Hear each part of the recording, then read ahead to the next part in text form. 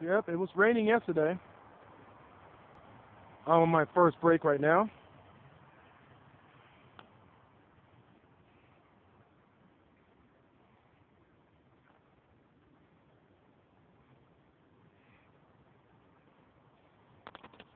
And decided to, just record some more video.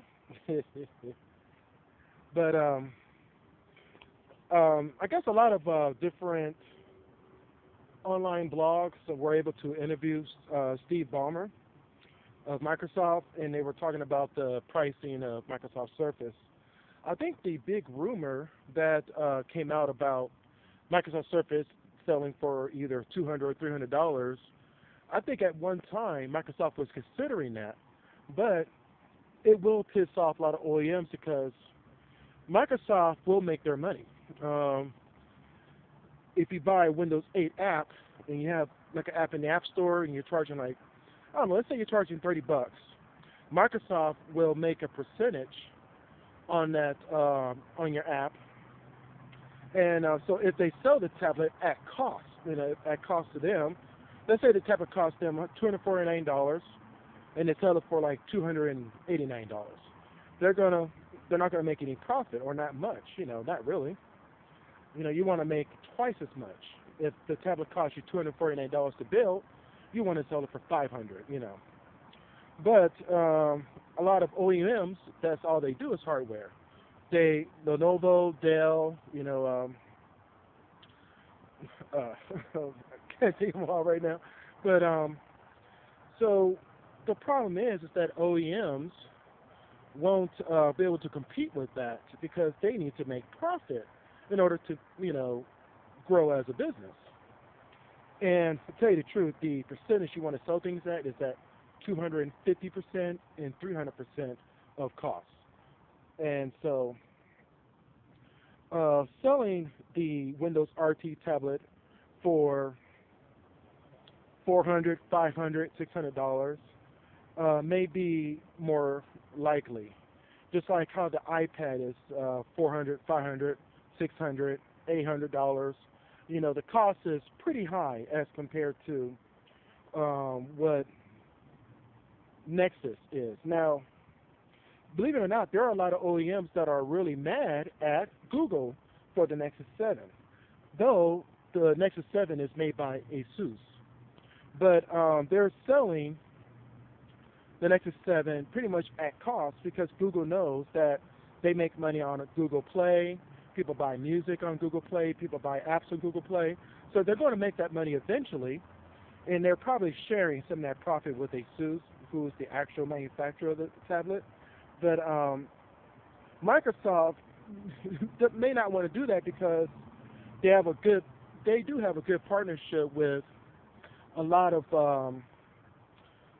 third-party OEMs out there, and it will behoove them to sell it at the same price as most OEMs sell it for. So it's not a good idea. It'll piss a lot of people off, and Microsoft needs that competition with other OEMs in order to stay on top of things. Apple makes their own products, and they don't allow anybody else to make Apple products. So Apple's going to do what they're going to do, and they're not going to change. At one time they did for like a year or two.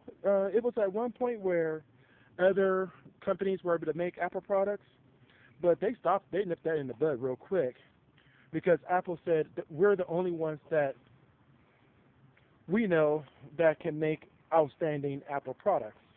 And they took that away, and they remain the sole manufacturers of their own products. Microsoft doesn't seem to be going that way. It could change, okay? It could come to a point where Microsoft says, no more, we're going to make our own products and no one else can. We're going to take on the Apple model. Hey, I could be wrong. They may do that, but I don't think they will. I think they will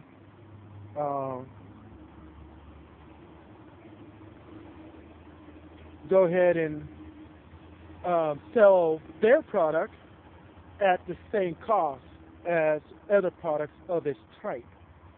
Now, here's one thing. The reason why Microsoft should not sell it for $200 because it's not a 7-inch tablet. Now, if Microsoft made a 7-inch Windows 8 RT tablet, then I can see the price being $200. I can see that. $200 is a great price for a 7-inch or like a mini Windows 8 RT tablet. Sell it for $200. It can have a slightly slower processor, maybe with 8 gigs of RAM or something like that, and just something that someone can just drop in their back pocket, 7 inches wide, and they can take it with them with a 720p resolution screen and pure black and all that great stuff. And if there are rumors that Nokia is going to get into the tablet market, I hope they do, because that will increase the competition, because Nokia, in my opinion, makes a better phone than any Windows phone out there today. Samsung Ativ S looks good, but nothing as close to what Nokia Lumia. Nokia Lumia looks gorgeous. And other phone manufacturers of Windows Phone 8 doesn't really come close to that. So if they get into the tablet market, I think it will kick a little butt into the other OEMs to make better products. And because that's what Microsoft Surface did. Microsoft Surface is like the flagship of all Windows 8 tablets. And whether it's the Windows 8 RT, which is the standard, it's not going to be a full computer, it's just a tablet basically. And then the Windows 8 Pro, which will be a full-fledged computer with tablet capable features. So you can use the Metro or modern UI, whatever they're going to call it, I don't know. They can use the modern UI. They can, but you can also use the desktop version as well on the Windows 8 Professional. But yeah, I really, I mean, like I said, in a video that I did a long time ago, I really did not see Microsoft selling that tablet for $200. It would have been a dream, and I would have bought it in a heartbeat. $200, even $300. If it costs any more than that, that's going to be a little bit beyond my budget. I may have to wait an extra month or so to get it, but yeah. The price of the Windows 8 RT Microsoft Surface still hasn't been announced, but Steve Ballmer alluded to the fact that it's going to cost, in comparison to other competition tablets out there. So I really think Microsoft was forced. They were forced to work with the other OEMs and not try to outsell their OEMs. What I might have to do if Windows 8 RT tablet made by another manufacturer comes out, I may have to get that because I just want a tablet. I already got a laptop. I'm going to get, sometime in the future, I want to get a really super fast desktop. I don't need my tablet to be that way. I just want a tablet that's Windows, that has Windows on it. And I really think that will work for me. I got to get back in. My break is over. This is not an I log. This will be part of my vlog for this week.